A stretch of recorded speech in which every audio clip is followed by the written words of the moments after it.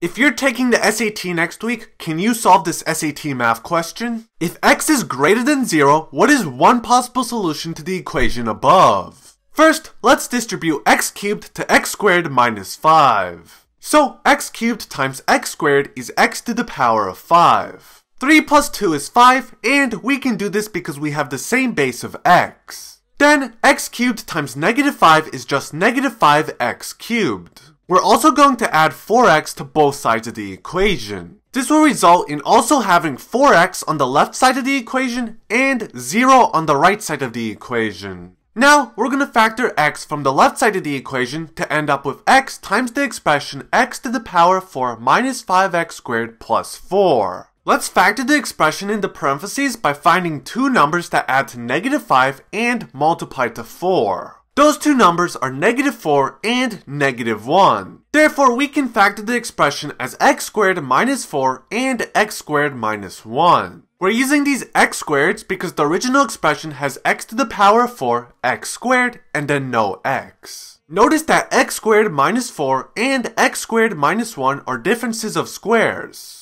So, we can factor x squared minus 4 as x minus 2 and x plus 2. We can also factor x squared minus 1 as x minus 1 and x plus 1. To find the solutions to the equation, we just have to set the factors equal to 0. But we don't have to do that for every factor in this situation. For example, if we set x equal to 0, we can see that 0 is a possible solution. But we're looking for a solution that's greater than 0, and 0 is not greater than 0, therefore we're going to ignore x. We can also ignore x plus 2 and x plus 1 because they will result in negative solutions that are not greater than 0. Lastly, we can set x minus 2 or x minus 1 equal to 0 and then solve for x. If we set x minus 2 equal to 0 and then add 2 to both sides of the equation, we end up saying that 2 is a possible solution that's greater than 0. And if we also set x minus 1 equal to 0 and add 1 to both sides of the equation,